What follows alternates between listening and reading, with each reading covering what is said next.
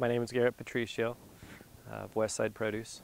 We're a fourth generation grower, packer, and shipper of cantaloupe and honeydew melons.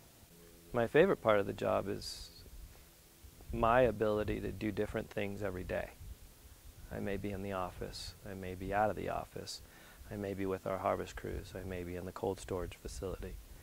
There's so much in this business that I have yet to learn. There's so much that many people have yet to learn.